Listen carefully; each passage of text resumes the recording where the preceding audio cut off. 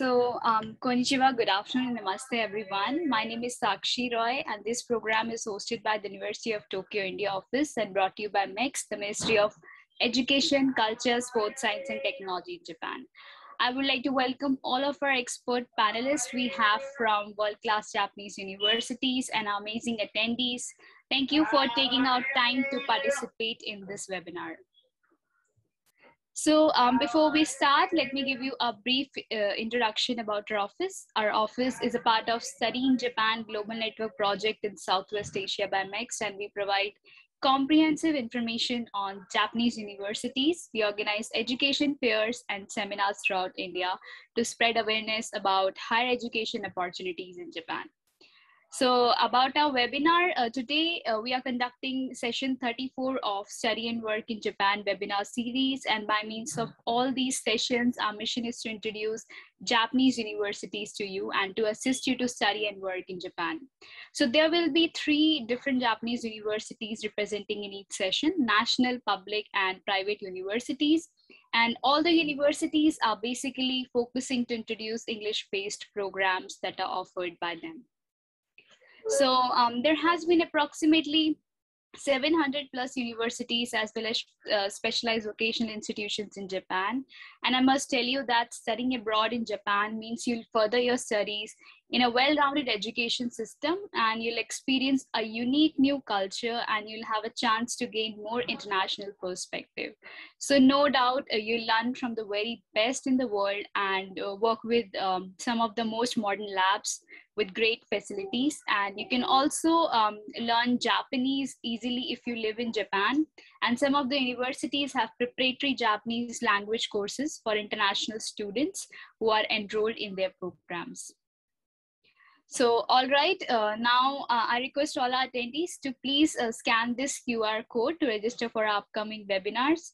So it's really a great opportunity for all of you to participate in our webinars. You can directly ask your queries to representatives of each university. However, I know 20 minutes presentation is very short time to understand about the university, but I would like to recommend you to please note down the contact addresses of each university, so that in case you have further doubts, please feel free to ask them directly later on by writing them. And this is the email address of our office. In case if you have any questions, please feel free to contact us. We would be very happy to assist you. So thank you very much for listening to me. Just sit back, relax, and enjoy today's session. And please don't forget to register for our upcoming webinars. And I hope it will help you to consider studies in Japan, seizing the opportunity, and build an even brighter and more fulfilling future. Thank you very much. Please enjoy today's session.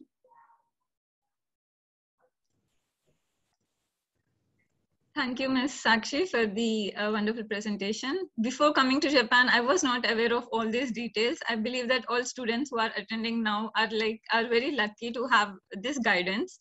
So let's proceed with the webinar, and let me share the agenda screen.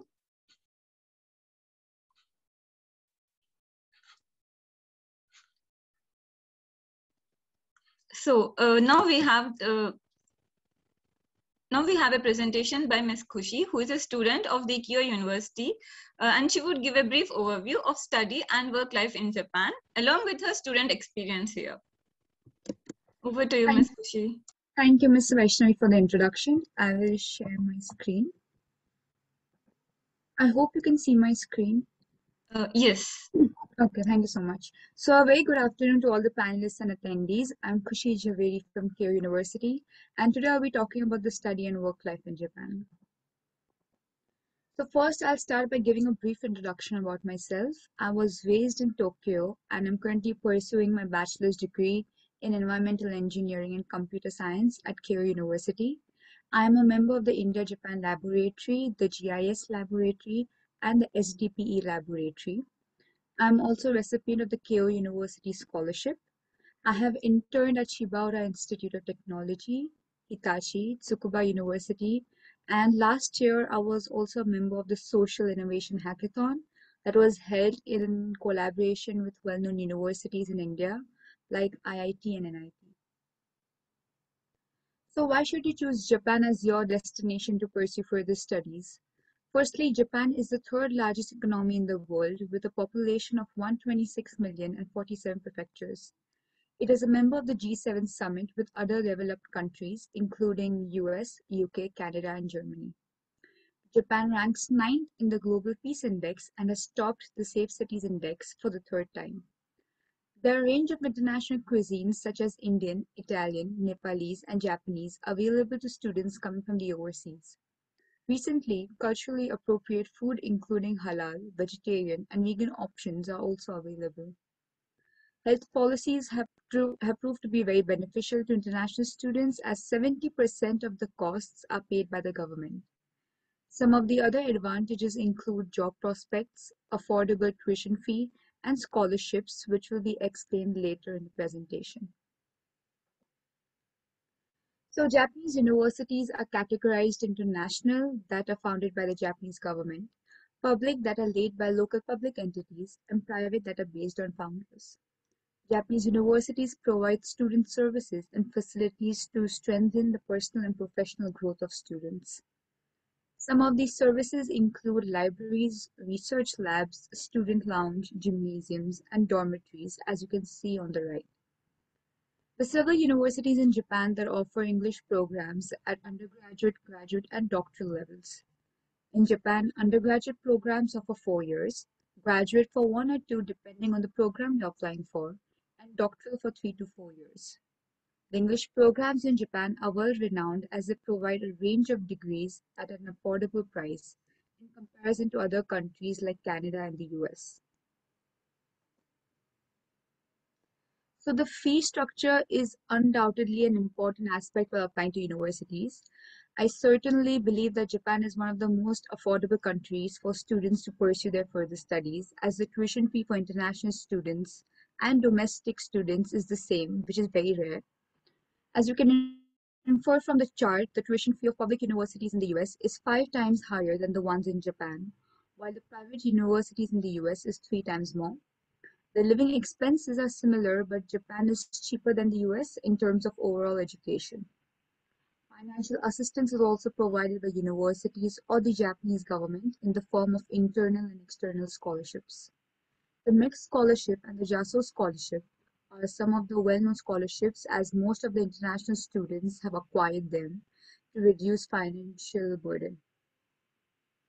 I have listed a couple of basic documents that most of the universities ask when you apply to the English undergraduate programs. For more details, I recommend you to check the application guidelines of the program you wish to enroll in. In order to apply for the master's or the PhD courses, it is crucial for the applicant to contact the supervisor of the program for admission assistance. So now I'll be talking about the job prospects. I would like to tell all the students that the job opportunities in Japan are countless as several benefits come along once you work for a company here. Graduates from Japanese universities tend to work for multinational companies such as Amazon, Google, and Toyota. Graduates, especially with a computer background or an engineering background, have a great scope in Japan. The average salary after graduation is minimum 2.5 million yen per year, which is 17 lakh rupees. Japan also has the lowest unemployment rate, which is 2.34%. Visa procurement is not a very tedious process, and the student visa can be upgraded to working visa if the student is able to find a job within Japan. As you can see in this chart, the number of dispositions for employment purposes from international students has been escalating over the years. 2019 witnessed double the capacity of international students than in 2017. There's been a 50% increase in the number of students and professors coming from the overseas. The number of international students from Asia has been increasing because of the wide job prospects in Japan. Hence, many international students come to Japan with the aim to pursue their further studies. Another very interesting and distinct feature is the opportunity to experience various seasons. Compared to other countries, Japan does not experience harsh climates. One can enjoy different seasons in the country, like the cherry blossoms in spring, snow in winters, and the foliage in autumn. The diverse weather conditions give students a chance to experience different seasons and travel across the country. Lastly, I'll talk a little about my student life in Japan. I can certainly say that my university has opened doors to several opportunities and experiences. I have been able to engage in various activities and have also interacted with students of diverse backgrounds. The picture on the right is from an event called the Sokeisen, which is a term used for the baseball rivalry between two prestigious universities, Keio University and Waseda University. The picture on the upper right is from the hackathon that was held last year in collaboration with IIT and NIT. In the India-Japan laboratory, we conduct social and cultural events so that students from both countries are given the chance to communicate and collaborate. In the GIS laboratory, we aim to approach different challenges of the environment using computer-based tools. So to sum up, I highly recommend students to consider studying in Japan as it will certainly be a fruitful experience without having to spend a lot on education. And this brings me to the end of my presentation. I hope I have been able to give students and parents an insight into the study and work life in Japan. I look forward to meeting some of you very soon in Japan. Thank you so much for your attention. Thank you so much, Ms. Kushi, for giving us the wonderful presentation and also an overall picture of what a student's life looks like in Japan. So let's move on with the university presentations. Here is the agenda slide. So first we have Saitama University. As the only national university established in the Saitama prefecture, its history began about a century ago. The founding principles reflect diversity, harmony, and progress seen on the campus today. Promotion of international joint research and industry-university collaboration are two of the salient features of the university. So more information about the admission process will be given by Professor Chandrasekhar. Over to you, Professor. Thank you very much. Okay, let me share my screen first. Okay. Okay, can you see my screen? Yes. Perfect, thank you very much. Okay, first of all, good afternoon, everyone, and thank you for being here. My name, as she already introduced, my name is Chandrasekhar Goit, and I am with Saitama University. I'll be talking about my laboratory as well during the presentation today. So the title of today's presentation, what I'm going to talk about is about opportunities for higher education and research. And of course, like the students who have joined today for this webinar must be in a varied background, but today my talk will be specifically for the international graduate program. So it's about the graduate study. So if you want to pursue the master's program or the PhD program, for example, in the field of civil and environmental engineering, that's my talk today.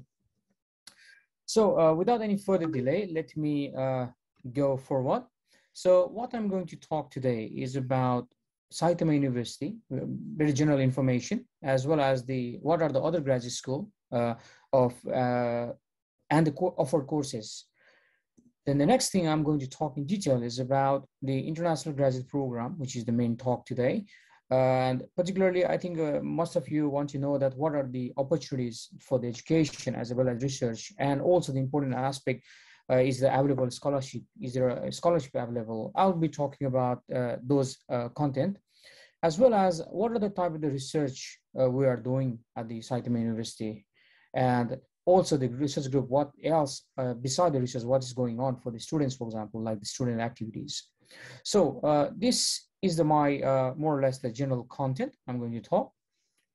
First of all, where is Saitama University? I think most of you know Japan and Tokyo. So Tokyo is here. I think the picture might be a bit smaller, so let me enlarge it here. So this is Tokyo, and this is Tokyo. This is Saitama Prefecture. So within Saitama Prefecture, this is Omiya. This is the capital of Saitama Prefecture. Tokyo Station is right here. And Saitama University, as you can see, is here. It's somewhere in between. I wouldn't say it's more, of course, we're close to Omiya, but it's very close to Tokyo as well. So this gives them ideal location, actually. The university is situated ideally such that if you want to access, for example, the public services, for example, anything else, like if you want to go to embassies which are in Tokyo. So Tokyo is also nearby, as well as there are so many facilities available in Omiya that you can go. And to give the perspective, Narita Airport, I think many of you know about Narita Airport. Narita Airport is right here. So this makes the university quite an ideal place to live as well as to study.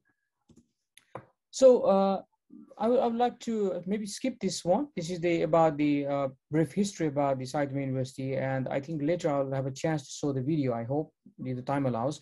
But this is the present day view on the bottom right corner. This is the university campus. So the details about the university, I'll send the link later on about the university page. So you can actually check the university page, which is available in English, and all the information about, for example, here you can see here, like what are the exchange programs, as well as what are the academic programs, how the student life looks like, and all the information you can get very easily from this website. So Saitama University, as earlier introduced, is a national university established in 1949, and it has more than 8,300 students enrolled as of this year, May 2021. The composition is like this: undergraduate, master's, and doctoral students, and we have more than 460 faculty, university faculty members, and we have in total 5 faculties. So the 5 faculties are, as shown in this slide: Faculty of Liberal Arts, Faculty of Education, Faculty of Economics, Faculty of Science, and Faculty of Engineering. Today's my focus is on the 5th one, that is Faculty of Engineering. But if you're interested, what are the courses that is available in the Faculty of Science? So we can see from the name of the department here, it's easier. So as Faculty of Science, we have subjects such as mathematics, physics, chemistry, biochemistry and molecular biology, regulatory biology. And here in the Faculty of Engineering, you have mechanical engineering, electrical, electronics and applied physics, information and computer sciences, we have applied chemistry, and finally, civil and environmental engineering, where I belong, and which is the main topic of today. So if you are interested, for example, in different graduate schools, for example, not only the Graduate School of Science and Engineering, there are 3 graduate schools in the university. One is the Graduate School of Humanities and Social Sciences, one is the Graduate School of Education, and finally, the Graduate School of Science and Engineering. You can check the links. I will be sending the link after my presentation today. For example, all the graduate school information can be obtained here. So this is the Graduate School of Humanities and Social Sciences.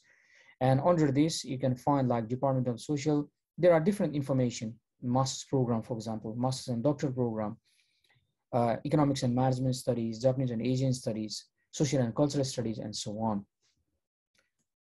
And also we have the Graduate School of Education. This is the Graduate School of Education page. The link is here. Unfortunately, this page is available only in Japanese. And finally, this is the Graduate School of Science and Engineering.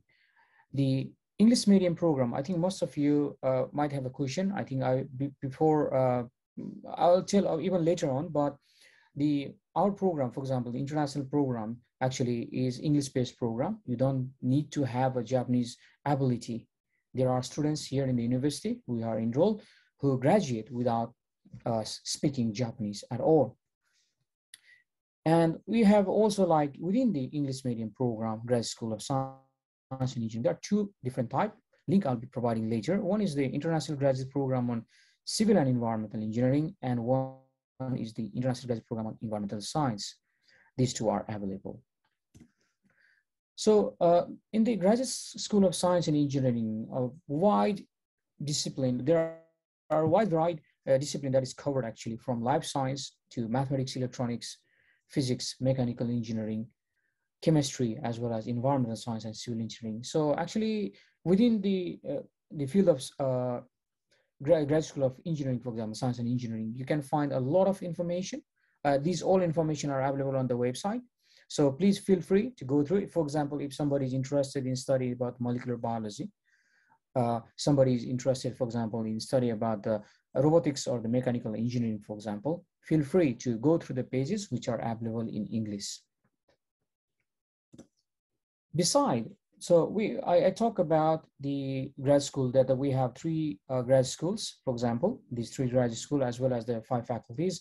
But to support these, we have a various educational and different research institutes, such as the Institute of Innovative Technology. Then also we have like Analysis Center for Science, Biology Research Center, and so on.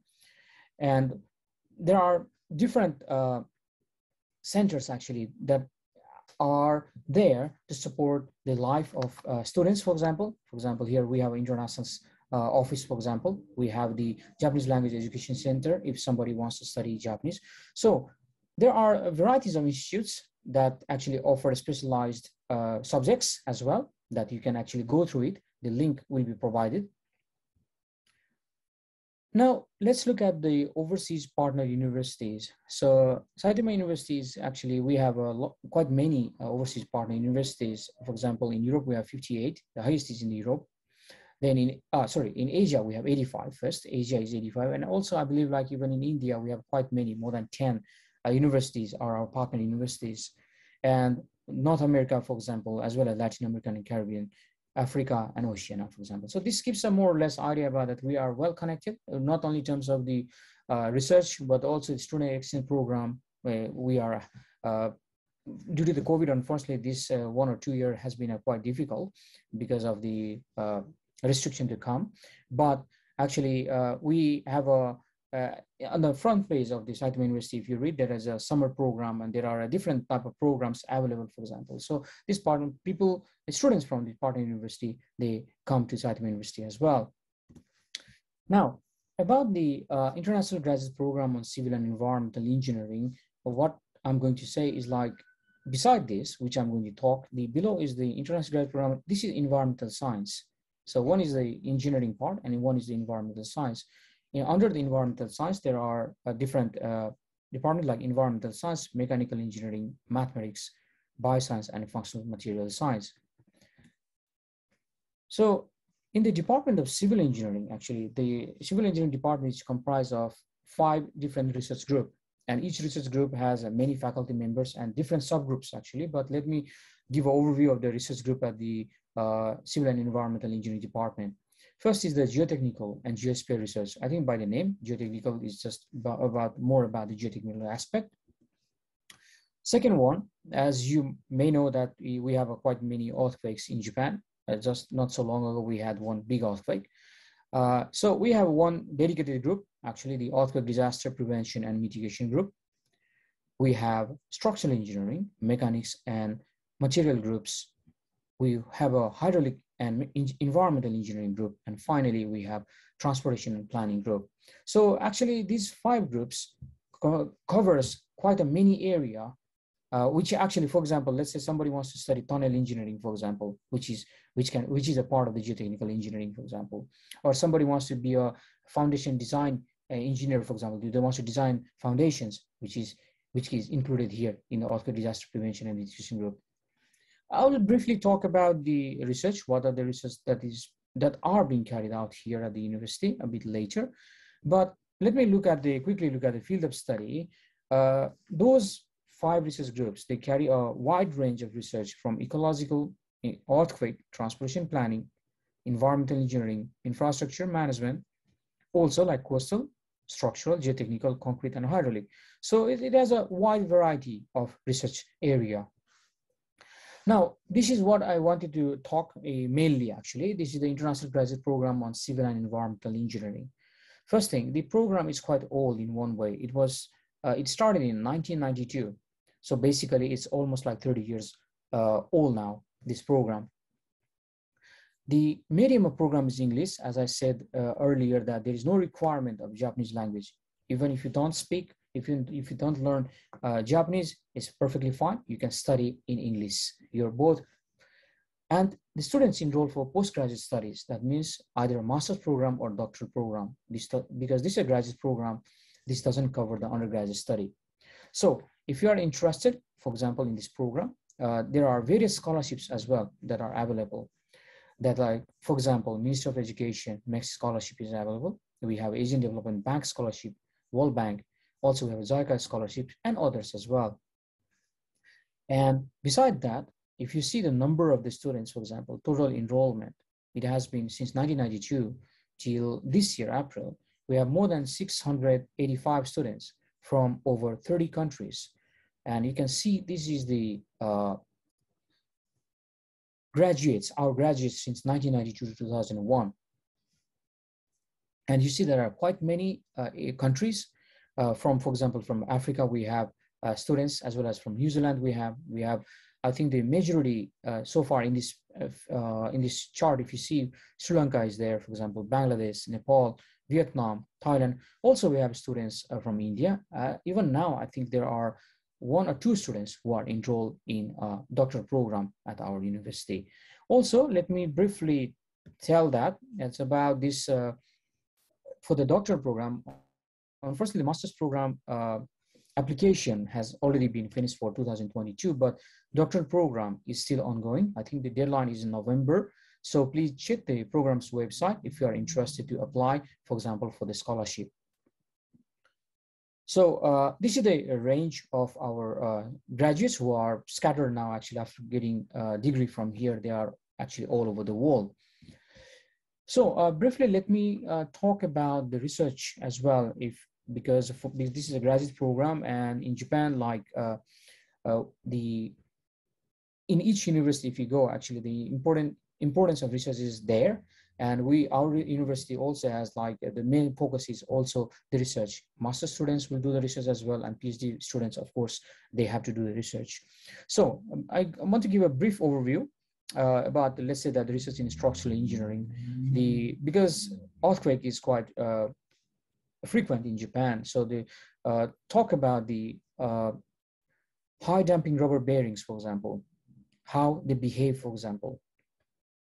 And also, for example, the bridges, for example, road letting curves of the old bridges are part of one of the research. Also, we have a research, for example, which we do as a vibration-based structural health monitoring. So because, we build the bridges, let's say 50 years ago, or how the bridges will still function or not function, how can we upkeep the bridge performance? So this is one of the method that is being utilized. There is a research area which we utilizes, for example, in the AI and UAV and IoT together, for example, for the earthquake resilience and maintenance, for example. Also about the earthquake aspect, I already talked about.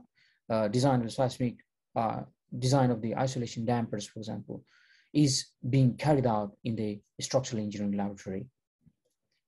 Then we look at the concrete engineering aspect, for example. This is a recent, and I think this is also, for example, if you think about India, the topic is quite interesting here in this research, is that construction for hot weather concreting based on Asian climate and material. This is ongoing, actually, a project at the moment.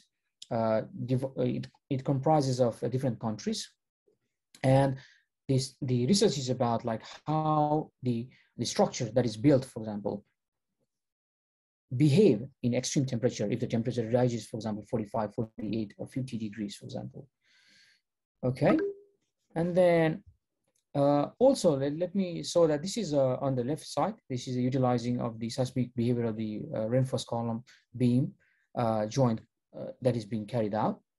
And on the right hand side, this is quite interesting, is that the utilizing the live bacteria to heal the crack in the concrete. This is quite interesting research that is being carried out within the concrete engineering laboratory. And also in the geotechnical laboratory, there are a wide range of work that is being carried out. For example, utilizing the slope stability, for example, early warning system, how to utilize this system, how to create that system. That is one part of the work. And the other part, for example, about like interaction between ground and structure when you are constructing, let's say, a foundation or a pile, for example, in this, as shown in this picture. And this is quite interesting ongoing research. This is about like how because in particularly in developing countries, we usually dump the garbage, for example, in the landfill site. If you dump in the landfill site, how this affect the groundwater, which eventually we drink, for example. So this research is quite ongoing and quite important from the perspective, and a lot of students are working in this research area at the moment. Also, we have hydraulic engineering for the flood risk evaluation, how to consider that what type of flood it might appear, for example, or what is the management, how can we manage, for example, here the experimental study on the use of the vegetation to control the flood. That is being also carried out. And earlier I talked about tunnel, so we have a rock mechanics laboratory as well who deals with the tunnel aspect as well. And this is about the earthquake engineering to develop a system which is more resilient to the earthquake motion, utilizing, for example, the mechanical interface. And also we have the transportation and planning laboratory, which I discussed earlier. So it's a job, the laboratory actually have an interesting approach that it invites the public in the discussion with the research. And finally, I will talk about the FSO parties, for example, beside the, okay, let me go back again, sorry, I think, okay. Beside the study and the research, we usually have the foreign student office party that all the students and the faculty member come together and we have a party, for example. Also, there are different laboratory, as I talked about, the research group has different laboratories. Different laboratories has a lab parties. Students, these are all international students as well as the Japanese student combined together to play sports, and also students cook, for example, their own country's food. We call it the Mutsume Festival. It's like as shown in this slide. This is a quick look at the entrance of the Saitama University, the library, and as Ms. Kushi already talked earlier about the season actually. So in Saitama University, we can see actually all 4 seasons. So this is the picture, for example, this is the spring, the cherry blossom that Ms. Kushi earlier talked about. And then we have the summer, we have the autumn, and we are in winter. And as you can see that in winter, not every year, but most of the time we have snow. So I would like to play one video, very quick one.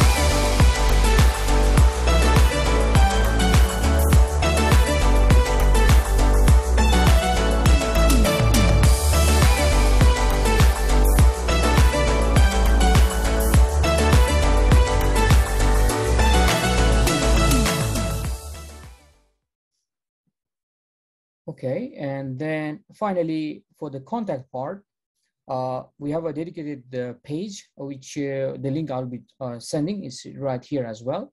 So using the contact, you can contact our program to find if you have any information, if you need any information, for example, for admission related or any other program related itself. So, and also we have a Facebook page. So you can actually get the more up-to-date information from our Facebook page as well. If you want to connect, feel free to connect our page. I think that's all for me for today. So thank you very much for your attention. And if you have any questions, feel free to ask. Thank you.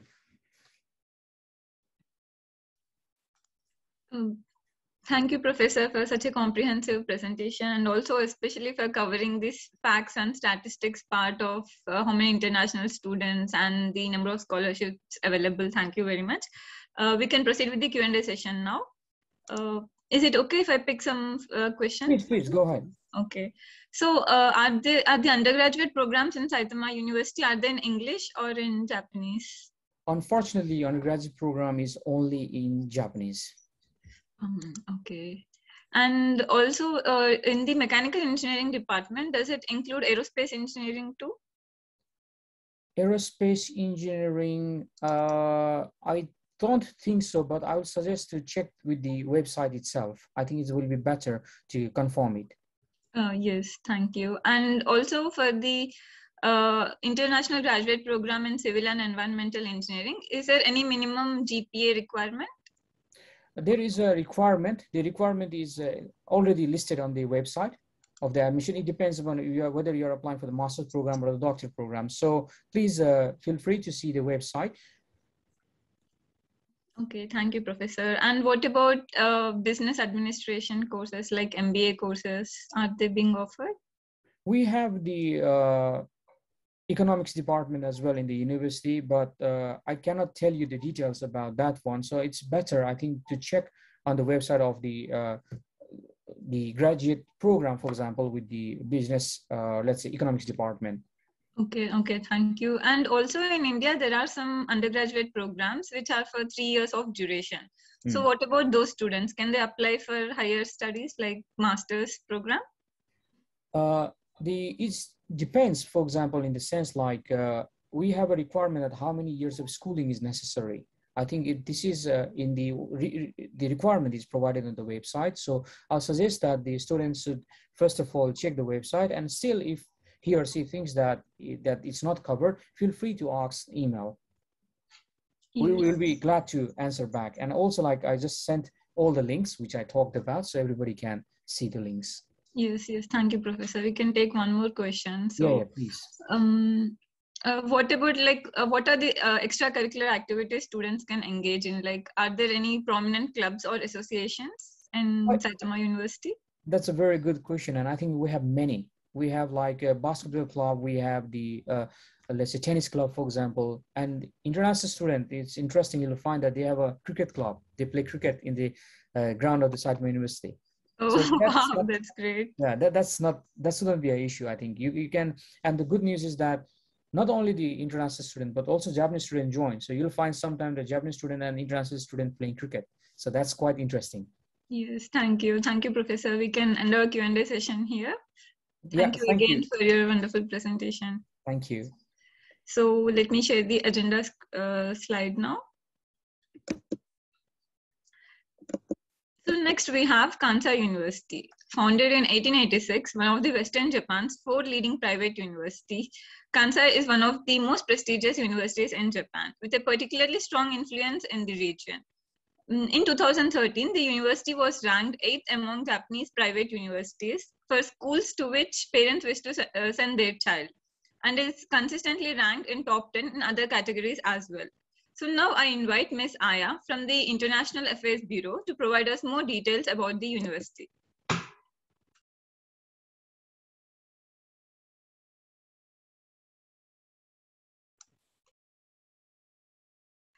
Sorry to interrupt, Ms. Aya, you're on mute.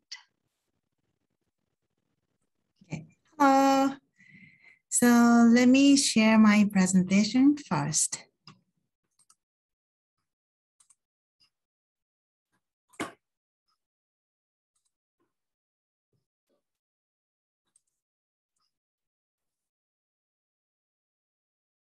Okay, so welcome to the Kansai University Information Session.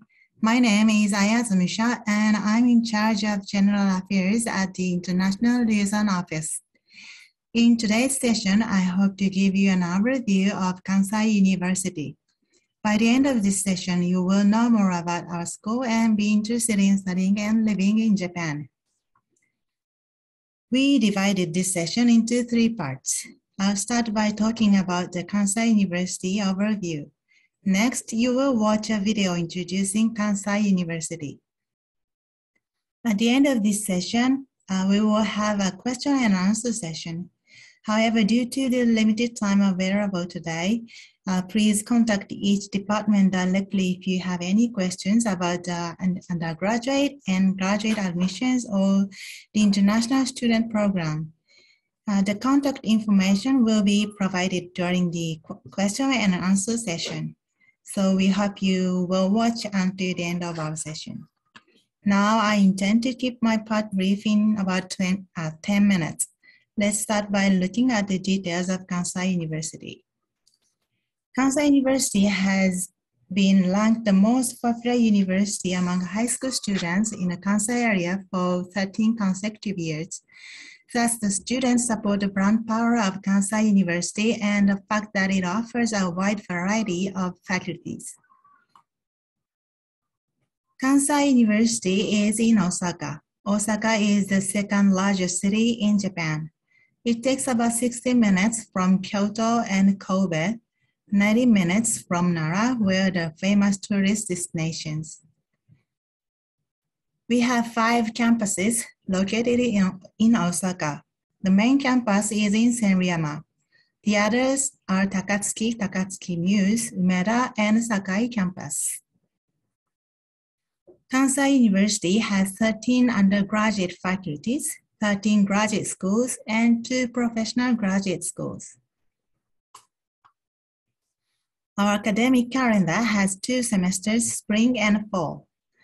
The beautiful campuses change their appearance with the seasons. You will love walking through the 10,000 cherry blossom trees in springtime, and the autumn leaves are also impressive in our main campus, Senryama.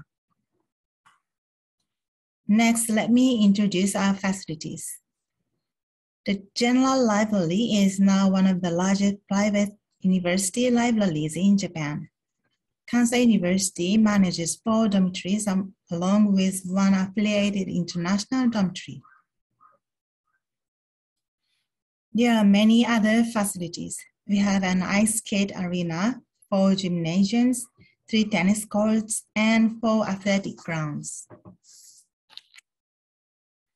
Let's move on to student support.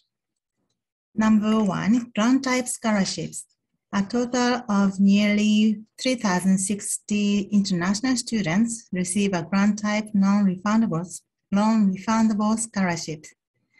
Number 2, we have 2 types of support organizations. First, KU Bridge. It mainly plans and operates international exchange events to support international students from the same perspective as students who live a happy study abroad. Second, the International Student Association, which is a community for international students by international students. It expands networks of international students and creates opportunities to support each other.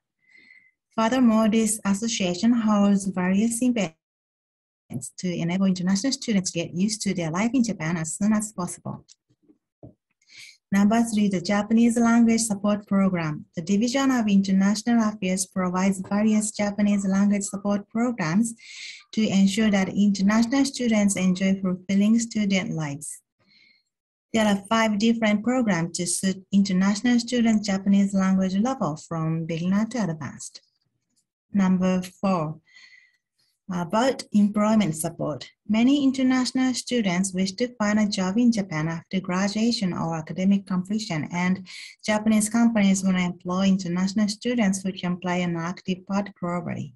However, international students must understand the selection methods and recruitment schedules specific to Japan to carry out job hunting efficiently to find employment in Japan.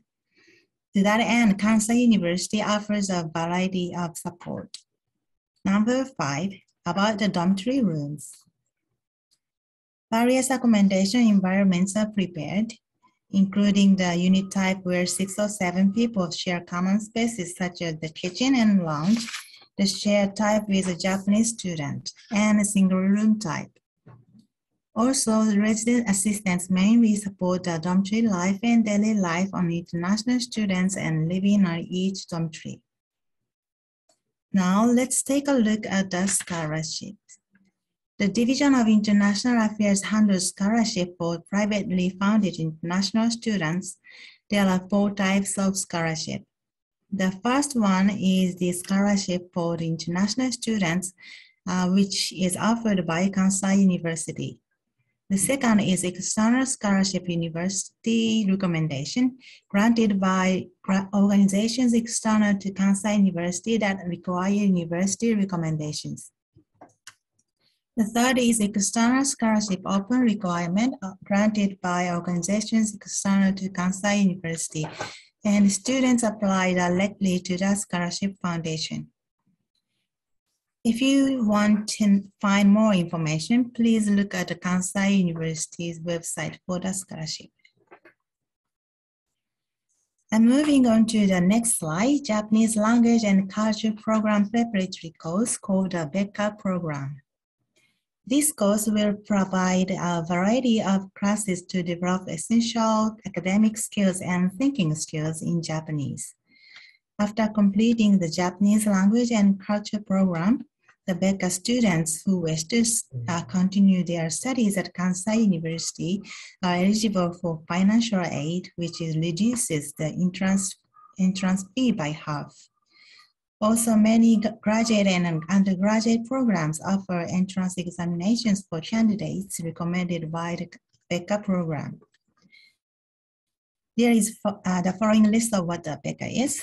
So if you want to find more information, please take a look at the website. So now I'd like to turn to Kansai University research and projects. At Kansai University, we widely disseminate information and research to the society, including companies, researchers, students, and the media. These are just some of the research projects at Kansai University. I will share the URL for the Kansai University Research Power Summary site.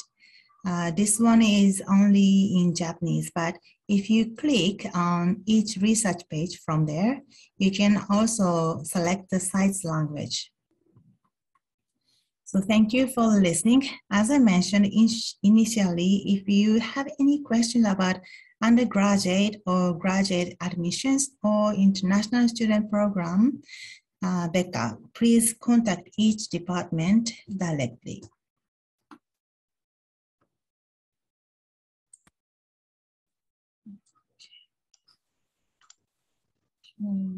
Thank you, Ms. Aya, for the presentation. So, all right, and let's move on to the video introducing Kansai University. Is it okay? Yes, sure. Right.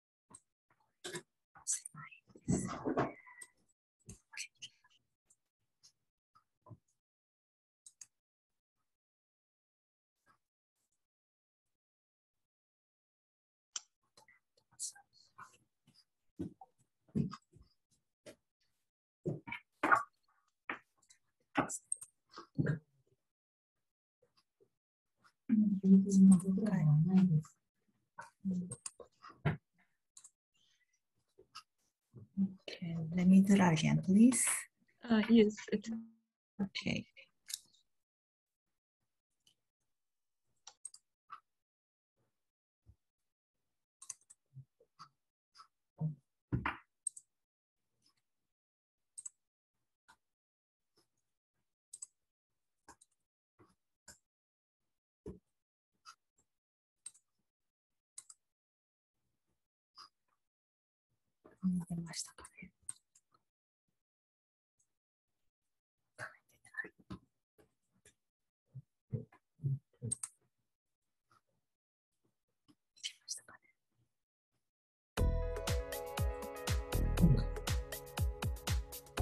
Kansai University is one of Japan's leading private universities.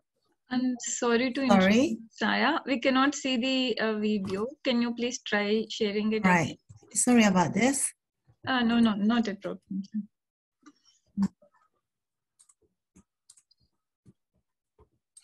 So meanwhile, if you have any questions, please post them in the Q&A portal. We have a panelist team from Kansai University to answer them.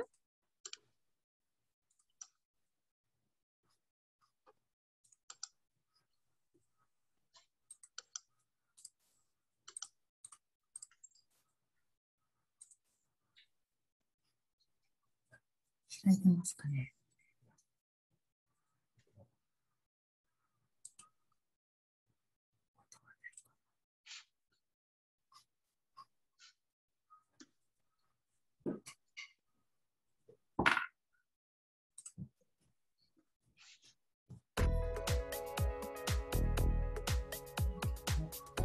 Kansai University. Miss Aya, Yes. sorry for interrupting. I'm the sub-facilitator for today's webinar.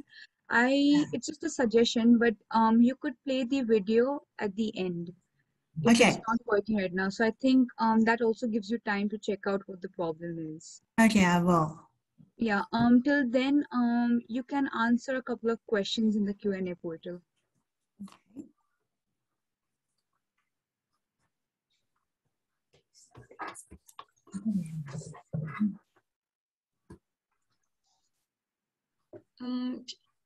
Shall we start the Q&A session, Miss Aya? Yes. It's okay. We can share the video later too, so that's not a problem.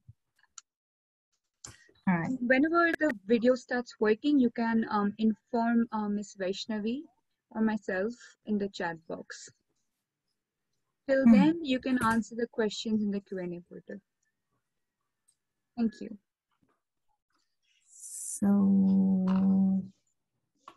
So let's take up a few questions. Okay. So you have mentioned that Kansai University provides Japanese language support program, right? So once a student, a master's student, like at what level will he graduate once he enrolls in this program? Yes. So what is the level, like N4, N3? So as per the JLPT level, at what level is he proficient? For Japanese program? Yes. Okay. レベルってありましたっけ？OK。それ EJU じゃなくて JLPT。So we require the level JLPT is higher than N4. I see. Okay. So for Japanese programs, higher than Yes. N4. Great. And also, is there are there any university scholarships for the batch of 2022? 2022. Could you say that again? Are there any scholarships provided by the university for the students? 2022年これやってますかって。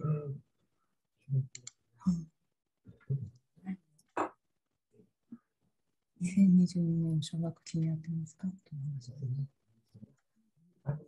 入学したときに、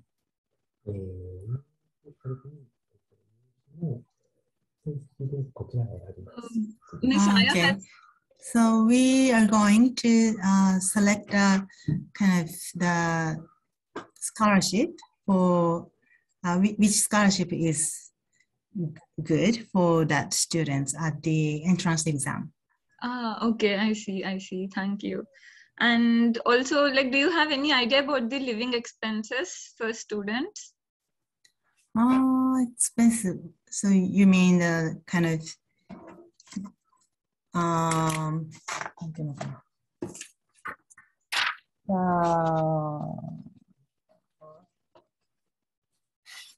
expense reduce or something? What do you mean? Like, what are the living expenses? How much does it cost for a student to live in Kansai or in the university dormitory? University dormitory for a month costs about 40,000 yen. 40,000 yen, yeah, around that cost. But you need to more expensive to live, but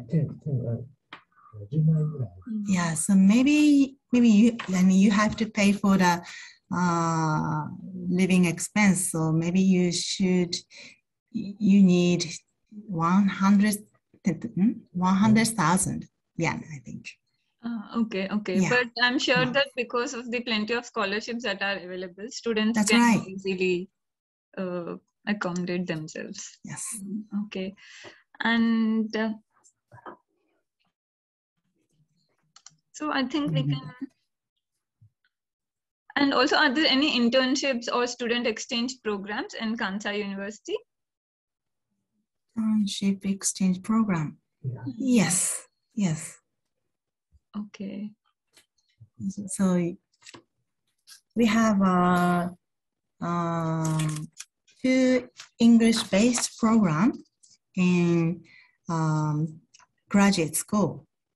And one is Graduate School of Science and Engineering, and the other is Graduate School of Societal Safety Sciences. And yeah, and Graduate School of Science and Engineering has on master's degree program and a PhD. And Graduate School of Societal Safety Sciences has only a PhD degree program. Okay, I see. Thank you very much for sharing that. And yeah, okay. Yes, please continue. So we will try again the video. Yes, okay? Sure. Okay. Yes.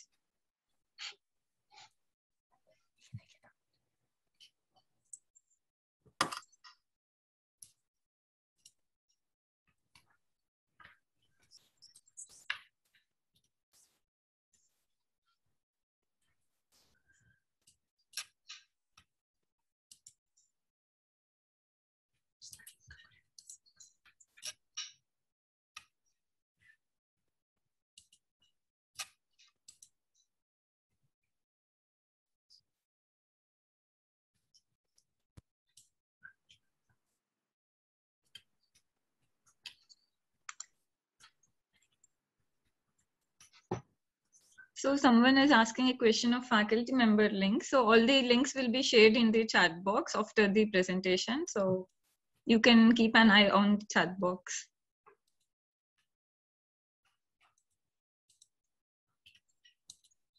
Kansai University is one of Japan's leading private universities.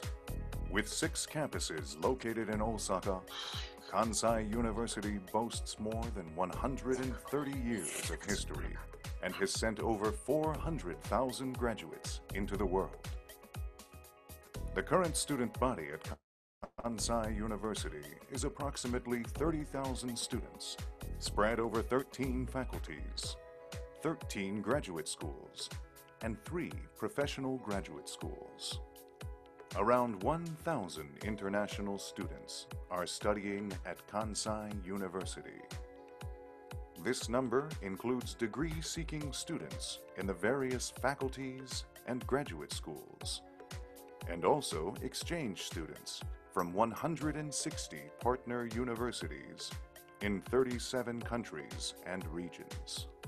Kansai University has 5 overseas offices to support international student applications and to augment collaborative research around the globe. We have 21 international alumni associations connecting graduates operating on the world stage.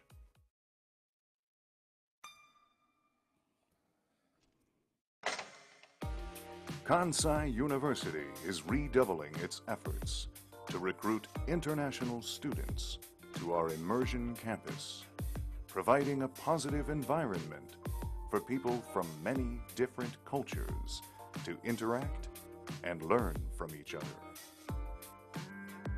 We offer courses in which Japanese and international students study together with English as the common language. Students and instructors from various backgrounds engage in rewarding exchanges of opinions and philosophies in and out of the classroom. They are exposed to new ways of thinking, nurture confidence to take the initiative in problem solving, and become truly global in their outlook.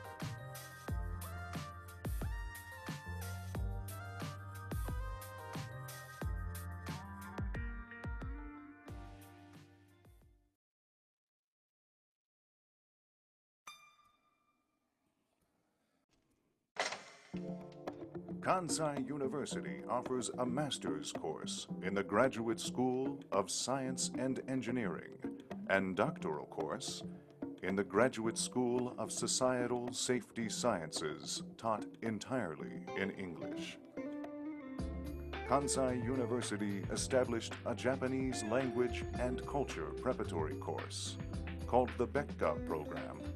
International students in this course boost their Japanese language ability and the required skills to excel in academic studies at Japanese universities. The Communal Actions for Resident Support Initiative helps international students making their way in Japan through a mentor system and organizes share houses where up to 9 local and international students reside together. The Communal Actions for Employment Support Scheme provides help to international students in improving their business Japanese ability, organizing internships, assisting in job hunting, and providing support after the commencement of employment in local government and companies.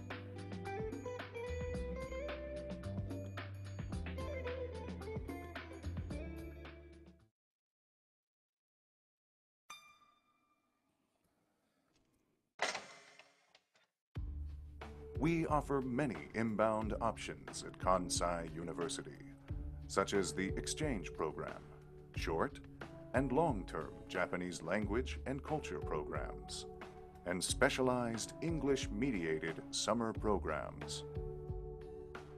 Whether it is combined education with local students or specially designed courses for international students, Kansai University provides an exceptional learning environment.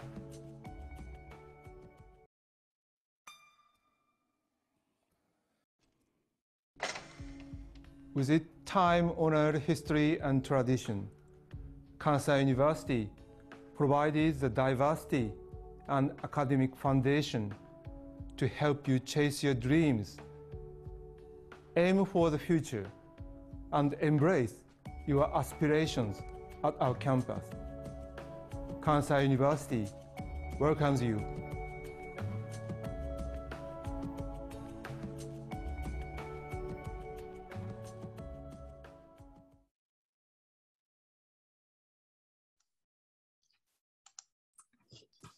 So thank you for watching the videos, and that's it from us.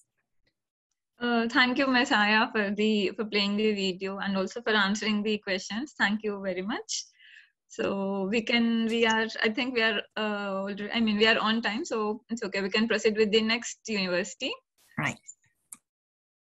So let me share the agenda slide again.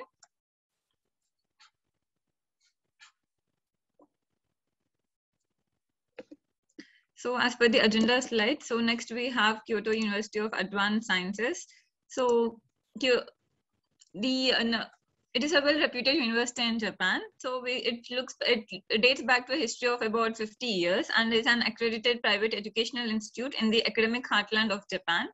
So to take the next step and challenge on the global scale, KUAS invited a top-notch CEO of Kyoto-based globally successful firm as chairman, aiming to offer its academic resources in the international arena.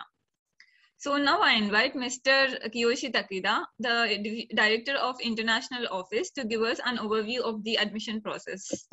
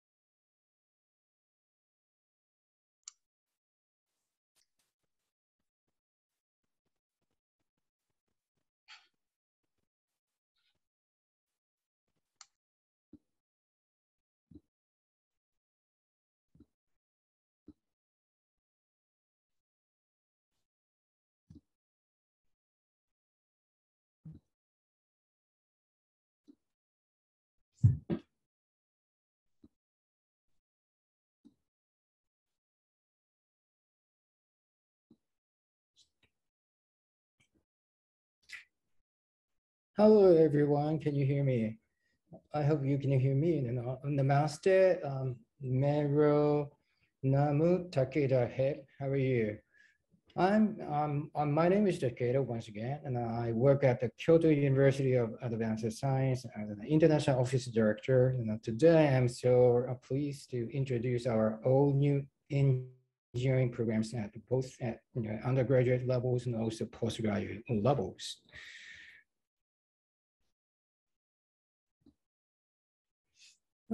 Today's agenda, and I'm going through Waikato, followed by Kyoto University of Advanced Science, KUAS for short, and the KUAS Faculty of Engineering undergraduate program, tuition fees and application procedures, and lastly, I will talk about a bit about our postgraduate programs and then also contact details for your convenience. So, just briefly, then let me talk about our beautiful city in Kyoto. Kyoto, as you see, Kyoto was the capital of Japan for 1,000 years, and because of that, there are so many beautiful shrines, temples, and castles, and located in Kyoto.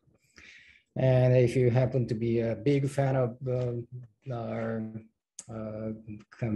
beautiful anime and comic books, and the Kyoto also may be a good place for you to visit as a student, as there is a huge museum that specifically exhibit beautiful animes. And this is our beautiful faculty engineering building. And if you admit it, you're going to be a student, and actually you're studying within the building. So just to facilitate a better understanding of who we are and where we are and what we do at KUS, let me play a short video clip at first.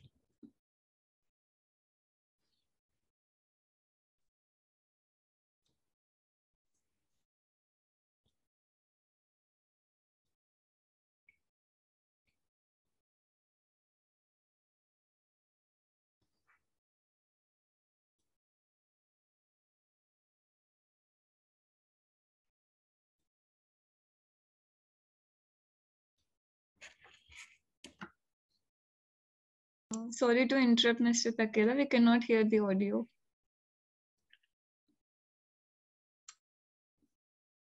Okay, let me play. A new type of university that seeks to incorporate Kyoto's cultural wealth into international, state-of-the-art education. Here is a look at some of the facilities the building features.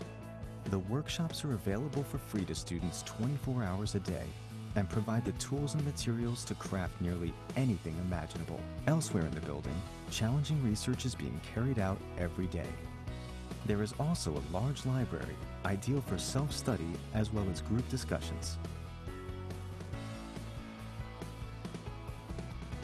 The Faculty of Engineering has great facilities, but that's not all the school has to be proud of.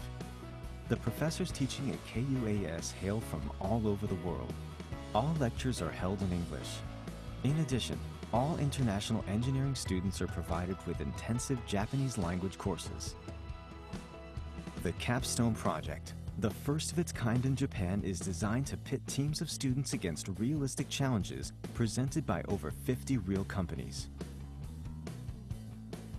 These unique features will allow KUAS graduates to work immediately, anywhere in the world. KUAS represents a new model of university unlike Japan has ever seen. Join us at KUAS and be a street-smart global engineer.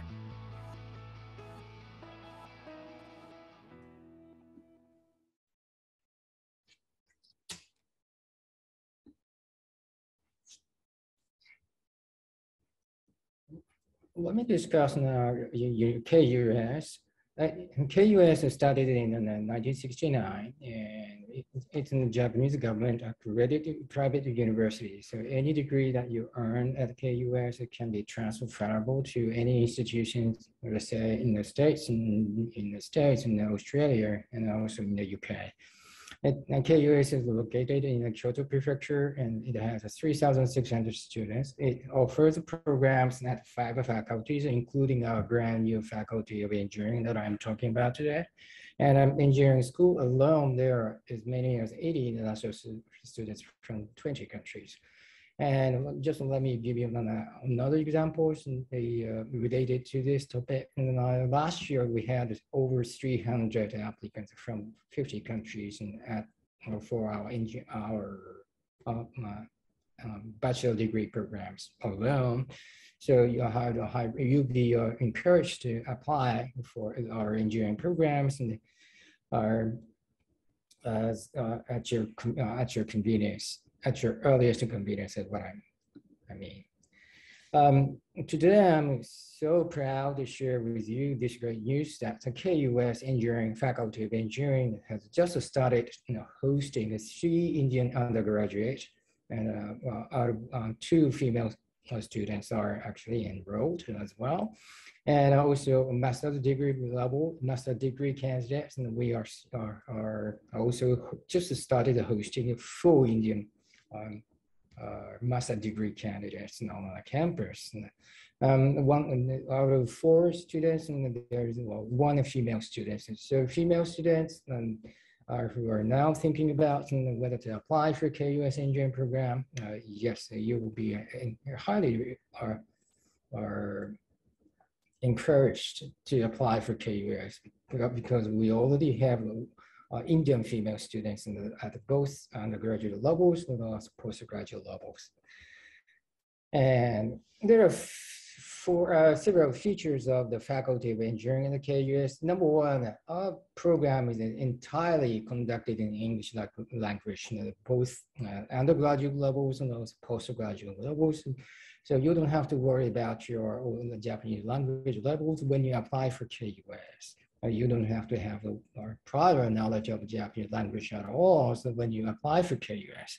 Number 2, we at the undergraduate level, we still offer you an opportunity to learn the Japanese language, how to speak, how to write, how to listen, so that you can have great opportunities to explore when it comes to a job hunting with the Japanese companies, which is still predominantly Japanese speaking environment. So what you learn is on our program is the mechanical and electrical system, means the computing engineering programs. To make it simply put, our program is a great combination of mechanical, electrical, and computing engineering programs. So as you see on the slides, you can learn about all these 13 engineering majors in just one place at KUS Mechanical Electrical System Engineering. In other words, you can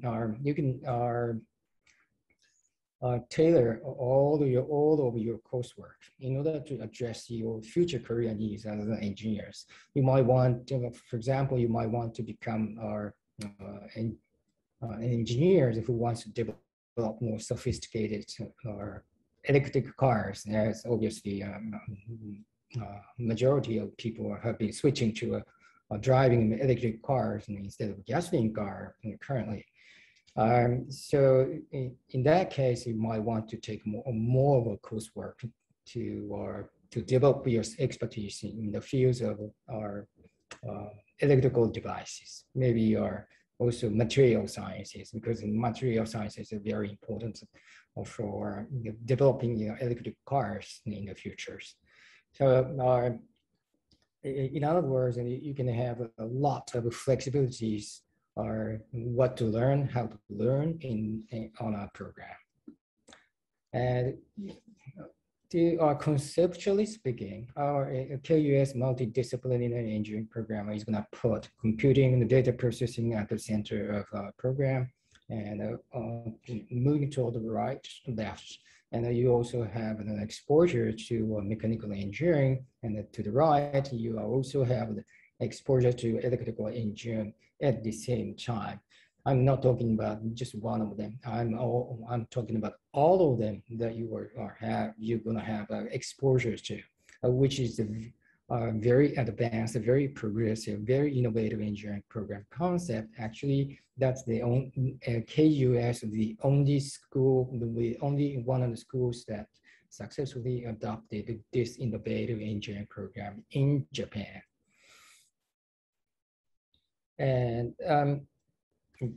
And the culmination of our program is the capstone project. And if you remember from the video that you just saw a minute ago, the culmination of a capstone project. Capstone project is a project where you are actually work closely with the professional engineers who now works as a professional engineer in the industry in Japan already. By doing that, you are expected to develop practical skills and knowledge that you can use, and even from the day one you join a Japanese company as an engineer. This is how KUS engineering programs created, and also are intended to how KUS engineering school intended to develop the next generation of street smart engineers who is capable of practical knowledge and skills that they can use to make an impact on the whole society as an engineers. And tuition costs are in 1 year $14,000 on average, $14,000 US dollars per year, which makes the KUS engineering schools one of the most affordable engineering schools in the world. And as you see at the bottom, the cost of living in Kyoto is around $1,000 per month, including dormitory fee and 2 meals, or also food and books, and also travel expenses, if necessary. And as I said, as you see, it's not obvious that the KUS engineering school is one of the most affordable engineering schools throughout the world. So you don't have to worry about the scholarships, because the KUS engineering schools is the tuition cost is already lowest levels by world standards and institution standards, as you see here. Application timelines for undergraduate students, and early entry actually has already started since October 1st, 2021. It's going to end October 31st. And don't worry, we also have our regular entry that will start on December 1st, 2021, and then also end on January 14th. And even if you are not ready to apply for our regular entry, don't worry. We're gonna still have our final entry that will start on February 15th, 2022. These are all entries that goes for September 2022 program intake. So what kind of documents are you supposed to require to submit to KUS? Number one, ID photo, application essay, transcripts, and 4 certificates of graduation or expected graduation. Means that even if you currently are in the 12th grade, 12th years, you can still apply for KUS even before you take CBSC next year. Just relating to this, number 5, you see we can accept your predicted CBSE scores now, so that you can, you can apply for KUS even now, even when you don't have your official CBSE scores. As long as you can send us, it will be acceptable. As long as you can send your final CBSE scores next year before you enroll at KUS. Also, if you happen to be, let's say, in an international baccalaureate program, you can also still use your IB predicted scores in order to apply for KUS now. Number 6, your evidence of English proficiency. If you're not taught regularly in your schools in English, And then you need to submit one letter of recommendation from one of your teachers and school guidance counselors who knows you well and write about you well. Minimum requirements. Now, given the nature of any engineering programs, we also require students to have a comprehensive understanding of physics and math equivalent to a high school level, upper secondary school levels. Preferably, you will be expected to have covered before you enroll at KUS algebra, geometry, pre-calculus, statistics, force and motion, waves, electricity, and magnetism, atom structures. When you apply for KUS, you'll be expected to complete it. When you enroll, before you enroll at KUS, you'll be expected to have completed a 12-year standardized educational curriculum in India. So you may be wondering, about your English proficiency test scores. KUS is set 75 for 75 or better for TOEFL IBT, 5.5 for or better for IELTS, and 105 or better for Duolingo.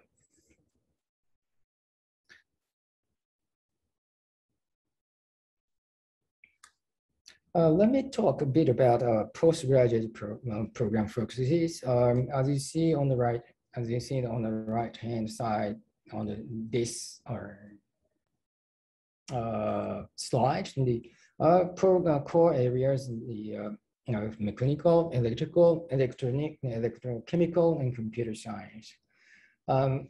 You see our faculty's research areas on the right, DNA nanotechnology, starting from nanotechnology, power electronics, and renewable energy, and multiple robot systems. And if you think that your specialty or your expertise is around some of these areas, then you'll be highly recommended to apply for KUS, because there is going to be a great match between your expertise areas and research areas. Professors and research areas. So to apply, not only KUS, but in general, other engineering schools in Japan, and there is a unique system called pre-application reviewing process. And even before you invited officially to apply to engineering schools, which is again, that's true of KUS engineering school as well. So even before you are officially invited to apply to KUS engineering school, you need to go through what we call the pre-application reviewing process conducted by our professors to see if they can supervise your thesis at postgraduate levels. So currently, we have just started on October 18th, and from 18th, and then for this pre-application reviewing. And if you are interested in KUS, are interested in applying for KUS at postgraduate levels, you'll be highly recommended to go to our website to see details about application procedures for our postgraduate programs. If you are not ready for applying for KUS engineering program now, the next round is going to start January 1st, 2022 for your assurance. So in any way, either way, you'll be recommended to take a look at our website to understand the whole application procedures and at postgraduate levels.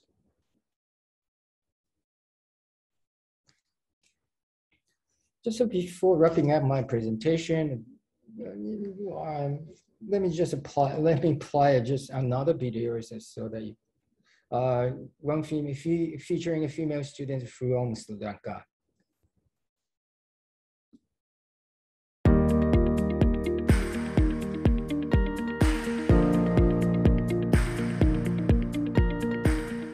Hi, I'm Tirene, a first-year undergraduate student at Kyoto University of Advanced Science. After finishing high school, I was interested in pursuing electronics and electrical, software, as well as mechanical engineering. I chose KUAS because it gives me the unique opportunity to follow an integrated engineering program with subjects from many different fields of engineering. I was also drawn by the capstone project that allows us to apply our knowledge to real-world problems by working at Japanese companies even before graduating to make us truly street-smart global engineers. I am also thoroughly enjoying the cultural diversity among students from all over the world. I'd like to encourage you to apply to KUAS to experience state-of-the-art engineering while living in the beautiful city of Kyoto.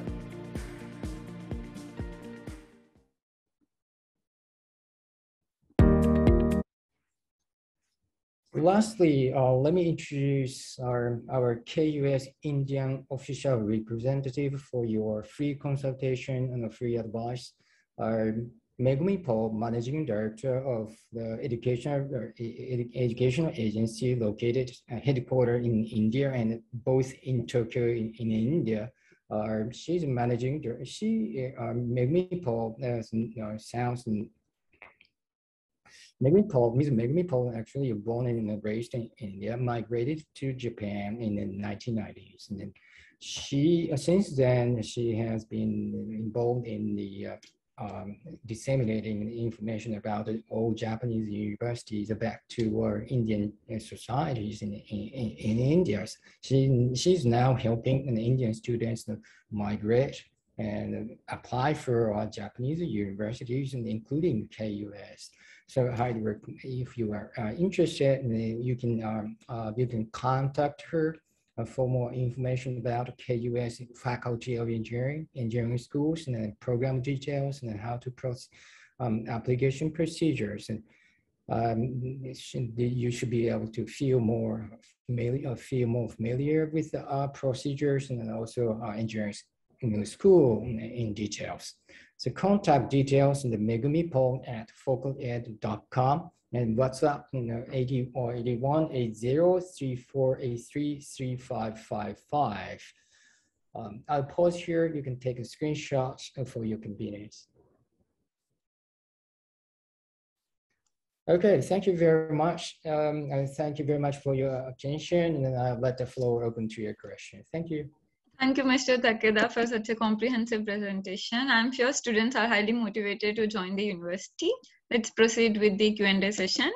We can quickly take 2 to 3 questions. So there's a student who knows that there is an early entry application portal, and his query is, like, for the different disciplines, do they have to apply for different, do they have to apply, for example, a student wants to apply for both mechanical and electrical systems engineering. Do they have to give separate applications, or in one application can they give their preference? Okay. No, actually, there's only one straight line and application procedure process. And so once you are, so you don't have to, or you don't have to have a variety. You don't have to have the variety of application documents to apply for KUS. It's been streamlined so well. You go online and then just to see the details on the application procedure, application documents in details, and then you'll be assured to send us documents in one straight line. Oh, okay. Great. Thank you, Mr. Takeda. And there is another question about the application fee waiver. Application fee waivers are, I wish that we could have, but we don't have, and we don't have the fee waiver or concepts in our application procedure. Okay, thank you. And also, the student has prepared documents a few months ago. So can he use the same documents, or he has to get a new date? Documents which are revised? Oh, great. So it all depends on the application document that he or she is talking about. Talking about, there might be some documents that you need to update in order to make it in our current application window. So I hope you can take a look at the our complete application or guidelines once again to make sure that you are on the right track for that matter. Okay, thank you, Mr. Takeda. And this is the last question. So you have mentioned about the capstone project, right? So is that only for the undergrad students or it's available for graduate students too? That's a great question. Actually, that's mainly intended for undergraduate students. Because the program, as you see, our whole concept is how to prepare students for job hunting and job opportunities available with the Japanese companies. So Capstone is a part of that programs that makes students available, ready for take the jobs in Japan as an engineers. Okay, thank you, Mr. Takeda, again. So we can end the university presentation here. So let's proceed. Let me share the agenda screen. So now we have the presentation by Japan Science and Technology Agency. There are many students who are looking for student exchange programs and internship opportunities in Japan. JST and Mr. Nishikawa is your go-to person for all such students. I invite Mr. Nishikawa, the advisor for international relations and cooperation, to give us more details about this.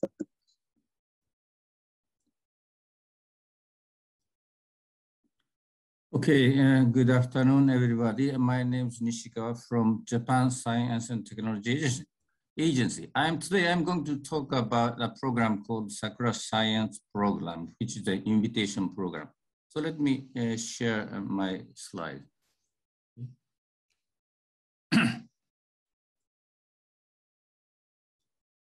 Okay, I'll start with this slide. JST, Japan Science and Technology Agency, is under the Ministry of Education, Culture, Sports, and Science and Technology. And we comes right under the ministry. And our main activity is to promote science and technology and also human resource development in the field of science and technology. And actually, this is our New Delhi office, India office. In the year 2015, I myself set up this office in New Delhi together with the University of Tokyo. So we share this office in New Delhi. This office is located just to the north of this Deer Park. I'm sure you know Deer Park, southern part of New Delhi. And it is, which is very close to IIT Delhi and also Department of Science and Technology and also JNU. So it is located, very conveniently located in this area. And then we do many joint research programs with India. Let me show some examples. These are the three projects together with DST, Department of Science and Technology, India. All these three projects related to ICT, Information Communication Technology. The combination of research universities are here on the right-hand side. First one, University of Tokyo and IIT Bombay. And second one, University of Tokyo and IIT Hyderabad. And then third one, Kyushu University and IIT Delhi. These are the programs. We do it together with DST. And then this program, we call SATREPS. This program is handled by Japan side only. Japan JST together with JICA, Japan International Cooperation Agency. And then the program is handled by Nagoya Electric Works plus Nihon University. And our counterpart in India is IIT Hyderabad. And we have been doing this for the last nearly 4 or 5 years now. And we have some other programs with India. So, and then this Sakura Science program just started in the year 2015, right after I was sent to India. So this program is a short-term introductory invitation program to Japan. Short time means 1 week to maximum 3 weeks. So we invite people from various countries and introduce them to Japanese science, top-notch science and technology plus, and then Japanese culture, and then exchange with people in Japan. And up until 2019, we invited people from 41 countries, including, of course, India. But starting this year, April 2021, just expanded this eligible countries to all countries in the world. And also, in the past, this program covers only the people in the field of science engineering, natural science and engineering and medical science and so on. But now, starting this year, April this year, we expanded this field. And then this program will also cover the people in the field of humanities and social science. So I think virtually many people can come to Japan by this program. And then about 85% of this program is covered by this type 1 open application program, this type of program. So in this case, there should be receiving or host organizations in Japan. So who are the host organizations in Japan? High schools, universities, research institute, private companies, NGO, NPOs, and other registered organizations, governmental organization or non-governmental organization also, or any officially registered organization are eligible to become the host organizations in Japan. And so this is the process for application. So the applicant of this program is host organizations in Japan. So only the host organizations in Japan can submit a proposal. They submit proposals to JST. And then after evaluation, if it is awarded, we provide almost 100% of the expenses for the invitation to Japanese host agency. So the invitees from other countries, they can visit Japan almost free of charge because this program covers airfares, round-trip airfares, and then accommodations, food, and also local transportation in Japan, and even covers the overseas insurance. It's covered by this program. But there are certain regulations or limitations. Basically, the invitees should be under 40 years and below. And they should be in the high schools. Youngest people in the high school means in India, for example, equivalent to class 10, 11, and 12 is equivalent to Japanese high school. Of course, you have to be selected by the sending agency or sending organizations. This is an example of the program, actually implemented program in the past. In case of the University of Tokyo, they invited 10 computer science students from IIT Delhi, IIT Hyderabad, Kanpur, and Madras. They invited for nearly 3 weeks, and they carried out some joint research programs and so on. This is one example. And then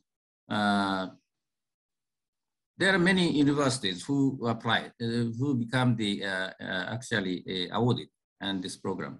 For example, as far as the number of invitees is concerned, Miyazaki University is the number 1. They already invited over 700. And also number 2, Okayama University, then Osaka University, Tokyo Metropolitan University. Of course, University of Tokyo also over 500 people they invited.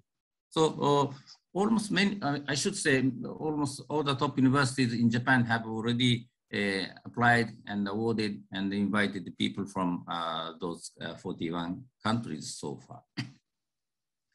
This is the total number. In the past, this program started in 2014, starting with nearly 3,000 people. And then up to 2019, 6 years, 33,000, over 33,000 people have been already invited to Japan, and specifically from India. around 2,900 people from India alone been invited to Japan by this Sakura Science program. Okay. And then whoever comes to Japan by this program automatically become the member of Sakura Science Club. This is the Alumni Association of Sakura Science program. So, and then, for example, this is the example of a student. This is from India. She was now admitted to University of Tokyo. She came to Japan in, I think, in 2020. And then she applied to University of Tokyo, and she got admitted to Tokyo University. She's now studying online from India. And also there another student in the same group, Mr. Kumar. He was now admitted to Hokkaido University. So I'm sure he's also studying online. And then we had the first alumni meeting in India in the year 2018, October. Also, I went there, and then this is the official residence of a Japanese ambassador, Mr. Hiramatsu. He made a speech at the time. And then so for this meeting, the main guest from India is Professor Vijay Raghavan. He's a prophet, I'm sure you know, principal scientific officer to the government of India. He is a great supporter to this program. And then at that time, we selected the coordinators for the India Sakura Science Club Alumni Association. And then he is one, Dr. Jitendra Chu. He was the assistant professor of ISA Pune. He is acting as the main coordinator, so to say, president of the India Alumni Association. And then that time, 3 more supporting coordinators were selected. But the coordinators number increased, and currently we have about 10 coordinators in total. And second alumni meeting was held in February 2020, just before this pandemic start. So this was held in IIT Delhi campus. And then also new ambassadors, His Excellency Mr. Suzuki also attended. And we had a great meeting at that time. And then this year also we had a meeting, alumni meeting, but this year I can have it only online. This May 29, we had it online, and we had a great scientist from India as our main guest.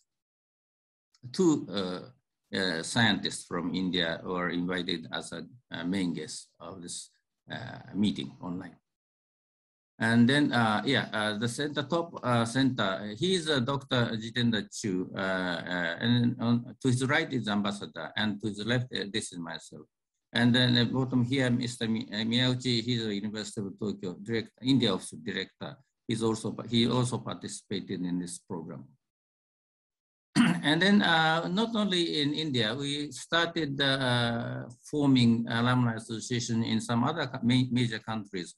And this is Sri Lanka also, we formed this alumni, and the first meeting was in 2019. And this is Japan also. We had Japan Alumni Association, and this is an online meeting held this year because not many, but there are some students who visited Japan by Sakura Science Program, and then again visited Japan as students or researchers. And so they formed alumni in Japan.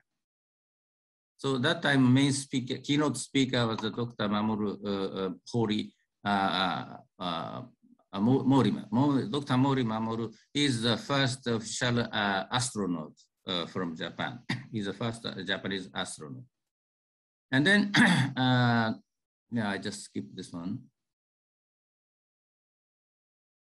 So this program is not the individual to individual program. This is I should say, organization to organization or institution to institution program.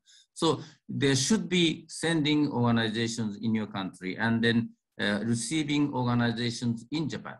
So if you are a student of schools, high schools in your country, you have to, your school is going to become the sending organization. And if you're a university student, then your university will be the sending organization.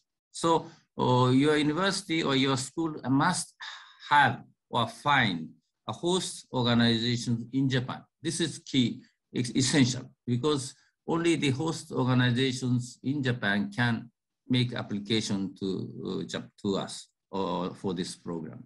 So if you're a student, you request your principal or your teacher or your professor to find the right partner in Japan and persuade them or request them to receive your students or yourself by this program. So this process is going to be most important for you. I'm sure most of the audience today is a student.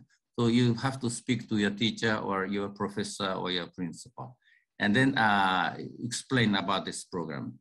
This information, all this information is available in English on our website. So just Google Sakura Science Program, then you find everything. And if you also, you can send the email to me or to our JST organization. So I hope you come to Japan soon and to buy this program. Thank you very much. Thank you, Mr. Nishikawa, for the wonderful presentation. We can look into a few we can look into a few questions. So when students come under this program, so does it cover all the expenses like living, transportation, everything? Yes, it's almost everything. So of course you have to come to nearly Mumbai. You have to, there's a flight up to there.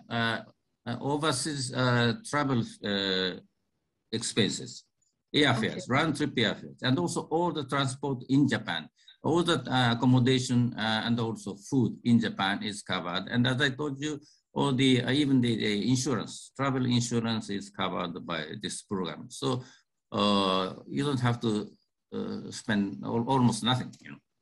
Yeah, that's great, Mr. Nishikawa. And also, is there any stipend given along with it, or it is the I mean?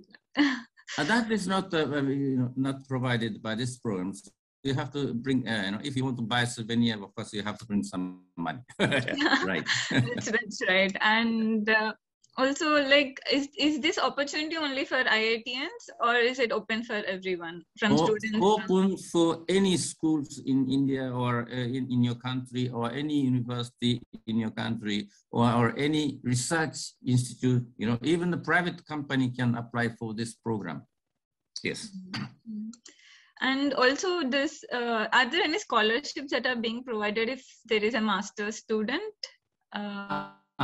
This program is only the initial invitation purpose. So after you visit Japan by this program, and then if you find Japan interesting, then you apply to each university of your choice. And then they will provide, show you some of the possibility for the scholarship and so on. Yes, yes. I'm sure this would definitely add some weightage to the application for the, for higher education. Yes. So, and also in your slides, you have mentioned that there is this research collaboration with many universities that is going on, like University of Tokyo, IIT Bombay, and so on. Yes. So phase 1 is still, it's mentioned that it's still 2021. So is it going to continue in future too? Yes, we have been doing this for many years. And then not only this, many other university or research institute in India also participated in this program. And also this program or some other programs also will continue, with India. And for example, if you come to Japan and you become a researcher in a Japanese university, then you can also apply for this program, from Japan. Yes. Oh, okay, from Japan too. Wow, yes. That's great. Thank you. Thank you, Mr. Nishikawa, again. So we can end our session here. Thank you. And so yes, this brings us to the end of the webinar. I thank you everyone for your continuous attention. I hope today's webinar gave you an overview of the application process in various universities. And we wish you all the success in your efforts in pursuing higher studies in Japan. So for more information about universities and the upcoming webinars, please scan this QR code. And yes, that's all for today's webinar. Thank you again for attending.